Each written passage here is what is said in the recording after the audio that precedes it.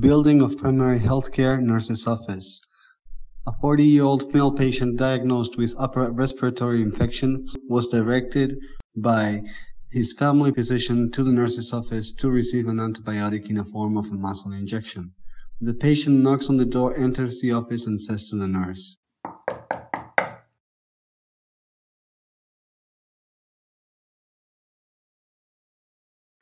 "Good morning. My name is Jason Manson. I was sent here by my doctor to receive an injection of ampicillin." Good morning. I am a nurse and my name is Magdalena Lewandowska. Please let me see the doctor's referral letter and take a seat on the chair by my desk. The patient sits down and gives the note to the nurse. The nurse reads the referral letter and enters the patient's data into a medical documentation system on her computer. According to the doctor's order, you will receive 500 milligrams of ampicillin twice a day, every 12 hours for 5 days. I'm sorry, nurse, but I did not quite catch the frequency of administration. Can you please repeat that? It's important I'm clear on my instructions. Of course, you will be given an injection 2 times a day, every 12 hours for 5 days. Right now it is 8 a.m, so the next dose should be given at 8 p.m. today. Did you purchase all of your medicines for 5 days at a pharmacy? Oh, yes, and I have them with me. Can I have them, please? I will check the expiration date and prepare the medicine.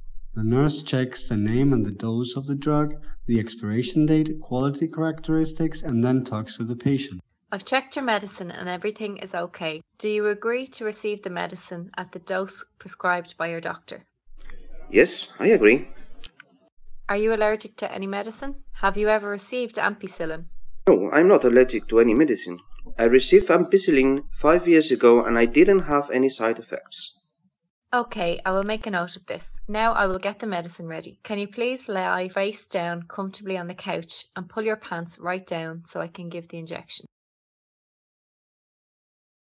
The nurse washes her hands and prepares the necessary equipment: gloves, container with the medicine, vial of 0.9% sodium chloride to dilute the drug, sterile gauze, solution for skin disinfection, a disposable syringe, disposable needles for diluting and administering the medicine, and a container for discarding contagious needles. Afterwards, the nurse puts her gloves on and prepares the medicine diluted in 5 milliliters of isotonic salt solution in the appropriate syringe in accordance with aseptic rules. In the meantime, the patient uncovers his buttock and lies down on the couch.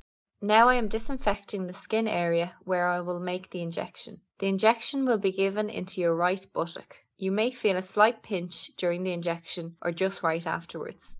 The nurse examines the patient's skin to make sure there is no rash or suppuration. Afterwards, she selects an area of the skin for injection, sprays it with disinfecting solution, waits 30 seconds, and with an energetic movement inserts to a depth of 3/4 of the needle. She checks that she didn't accidentally disrupt any blood vessels and then slowly administers the medicine. Once finished, the nurse removes the needle at a 90-degree angle and puts pressure on the punctured skin with a sterile gauze. The injection is complete now. Please hold the gauze in place so that the medicine is absorbed and the skin will close and not bleed. The nurse organizes the equipment used, segregating it into regular and biohazard waste. She removes her gloves and washes her hands.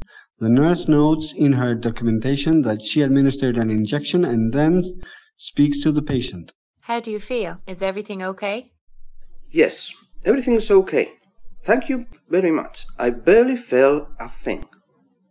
In that case, you may sit up and get dressed. If you don't feel well or notice any side effects such as rash or diarrhea, please come back to the clinic or go to the closest healthcare provider. If everything is okay, I will see you in the evening at 8 p.m. The patient adjusts his pants and gets up. Thank you. Goodbye.